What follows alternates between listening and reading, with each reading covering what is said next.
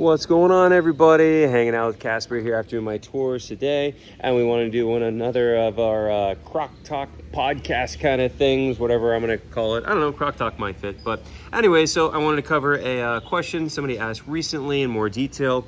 What are the differences between male and female alligators, right? So, I mean, the biggest difference is obviously one of them has yeah, you already know that part, okay? But yeah, so there are very clear anatomical differences, well, they're very clear when you get really personal, but if you're not up close and physically personable, you may not be able to tell. So basically what I always tell people is that if it's over 8 feet, it's probably going to be a male. If it's under 8 feet, it could be male or female. You don't know unless you probe them, and that's what I mean by getting really personal. Typically how we do probe them in the field with an adult is they have what's called a cloaca right underneath here between the legs. There's an opening. It is the all-purpose opening. All things come and go from that opening. This means reproductive and excretory, so going to the bathroom, that kind of a thing. All that happens through the cloaca, right? So when we go to check one in the field after we catch them, you do probe them with your finger. Yeah, it's pretty gross. You got to stick it up there, and basically if it pokes back, it's a boy. That's kind of how it works. So I know that sounds really crude and it sounds like I'm making a joke. I'm not. That's literally how we check them. It's not a joke. Okay, so that is the way to do it. Now, I said usually if it's over 8 feet, it's probably going to be a male. The reason I'm using such, ambiguous terms is because the record female was 11 feet. That is huge. I've never seen a female that big, but they can't get that big. So that's why when we look at something like him, we know Casper's a male because we have checked, like I was talking about. There go the peacocks again. Again, if you love them, please take one home with you. I want him to get all of them. Yes, you can taste the rainbow, buddy. I hope you eat all of them. I can't stand those things. No, they're beautiful. Don't get me wrong, but yeah, they're super annoying. But anyways, all over the place here. So if it's over 8 feet, probably a male. Again, females can get that big, but it's not common. Of the alligators that I personally see and interact with, very, very, very rarely do we ever have females that are over 8 feet. But of course it can happen, right? So that's why I'm saying the only way to know for sure is if you were to probe them. Okay, now other ways to know, obviously if it laid eggs, right? Then you know that was a female. But as far as their behavior goes, if we didn't probe the animal, and if it's in that 8-foot size class, let's just simplify this, right? So if it's 8 foot and we are not able to probe it, how do we know if it's male or female? We don't. There is no way to be certain about that unless you were to see nesting behavior. And then there's also bellowing. That's another thing that we can, look at. If you have the opportunity to see them bellowing, when the males bellow, you've seen lots of videos of him bellowing, they'll arch their head and tail, and the males do this like really deep, like moo. It's really cool. And you'll see the water go up in their back like reverse raindrops from the powerful low frequency bass they're producing.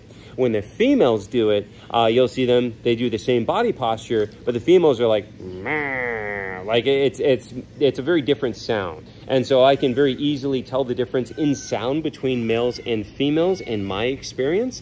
Now, I have had people tell me from other facilities that they have had their females actually do the water dance too. I have never seen that. I've worked at a lot of alligators, and I have never seen a female bellow produce the water dance, and it is generally considered that only males produce the water dance. But again, a friend of mine who works at another facility said that he has a female that does. So maybe that'll change things, but so we could say, generally speaking, the males will produce that water dance when they bellow, the females will not. The males have a much deeper, more bass sound to them. The females, again, do not. And then size class, males generally get much larger than females, but you could have a young male, that kind of thing too. So either way, the point I'm trying to get across there is if you were to just see an alligator swimming and it's 8 feet and it's over there and you're not able to probe it or check it and you're not seeing courtship behavior or nesting behavior, how do you know? You don't know. There is no way to tell the gender of that alligator from that position. And just because I know people are probably going to be weird about this in the comments, we are not touching anything on the gender topic outside of what we're talking about specifically with alligators. I'm not going there, okay? But anyways, as far as the alligators go, those are some of the ways that we can tell male from female apart. Now, what about behaviorally? So when we talk about male and female alligators' behavior, there really is no difference that I notice outside of breeding behavior. So as far as how they interact with me, no difference at all. And how I train them, no difference at all. You know, if you guys saw, I used to have Cracker Jack in here doing the tours with Casper. I'd swim with her every tour too. You know, she's pretty snappy though, but that's more of an individual to that specific animal, not a generalization of female alligators. I've had other female gators that are more chill. So that's a more individual personality thing. So anyways, though, as far as how I work with them and how I interact with them, male, female, doesn't matter to me. It makes no difference in my work with them. Now, of course, with each other, there's going to be, you know, differences in behavior and how they interact with each other. Of course, you know, a male will be typically, they can be more territorial towards another male and more accepting of a female. Absolutely, you know. So there's differences in that sort of way. And then also, of course, in courtship and breeding and nesting behavior. Nesting behavior is probably the biggest one right there. You know, the female will construct the nest out of leaves and debris, and she will defend that nest. And now, here's the thing though. There's good moms, there's bad moms, just like people. You know, there's some good ones, there's some bad ones. A good mother alligator will protect her nest and her babies, and she will protect them for the first year or two of their life if she's a really good mom. But I've seen some mother alligators. I got to go work in research checking alligator nests before. Really, really cool. I got to do that. And some of the mother alligators don't do anything at all.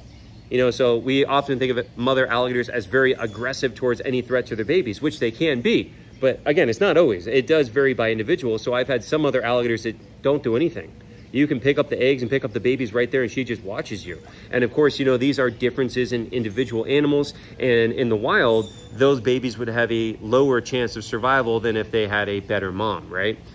So that does vary. Now, if she is very protective, she will come charging after you. This is the only time when I'm going to tell you that an alligator will charge you and chase you. Otherwise, they don't do this, you know, as you know, on land, that kind of a thing. They're not going to come running after anybody on land and charge you in a predatory way. But if you're going up on a nest, the mother alligator will charge you. And that's the only time I use this term I find acceptable and in use of alligators is when a mother is defending her nest, right? So that's where they will charge you. They will come up after you. They will chase you, but they're only chasing you away. As soon as you get away from the nest, they stop. You know, they're defending the nest. They're defending the babies. They're not trying to get you. They're trying to get you away from their babies, okay? So that's protective behavior, you know? So I just like to make that very clear, the way that people always talk about, oh, they charge you and chase you. I'm like, no, no, no. Normally, they don't ever do that. That's a nest protective behavior. Casper, come here. People want to see you. They don't want to just see me talking the whole time. We want to have you in here too. Come on back, buddy. Send him over there. Hi. Hello. Hi, big guy.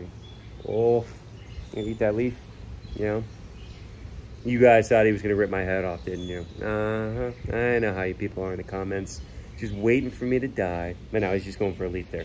But anyway, so that's a big one right there. Now, once the babies hatch out of the egg, not only is the mother alligator defensive of the nest and the male is not, when the babies are ready to hatch, they will call their mom from inside the nest. They'll do that little chirp and meow, meow. And the mother will come over and she will carry her babies from the nest to the water in her mouth. Now, this is the same mouth, the same set of jaws. They can literally like grab your arm and rip it right off your body. And she can carry the babies very gently, gingerly. They do have total control of the amount of pressure they want to exert on their jaws. They can choose to barely touch something and carry it, or they could choose to absolutely crush it full power. So they have choice in what they want to do there. So she will carry them, and then if they need the help, she'll even crack the egg open with her teeth and help the baby out of the egg. Really, really cool.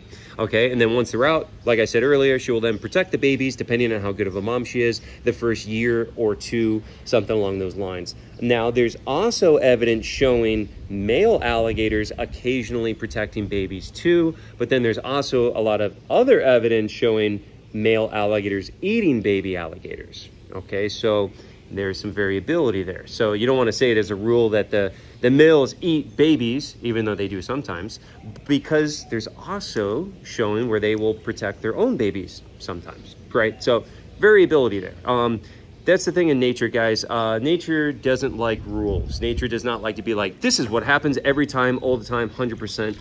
you know, that's why like people always speak in absolutes, you know, only a Sith speaks in absolutes, guys. Sorry, I had a nerd for a sec, but no, really though, don't speak in absolutes, you know, don't be like, oh, they always do this every time. If you notice, I speak very specifically whenever I'm talking about these guys. They usually do this. It'll probably do this. They often do this. I speak in vague terms because a lot of times they will break the rules, right? You know, they'll break the rules. They'll do things differently than what we normally expect them to do, and we're learning new things all the time, new behaviors all the time, and there are always going to be moments that are going to change your perception or what you think is supposed to happen. They're going to change these things, you know. So that's why, you know, I just try to talk more in generalizations and like, oh, this is probably what's going to happen, that is likely what's going to happen, but you know, just try to keep in mind that things change, different stuff happens, weird stuff happens, and that they're individual animals, and yeah, they'll do different things sometimes.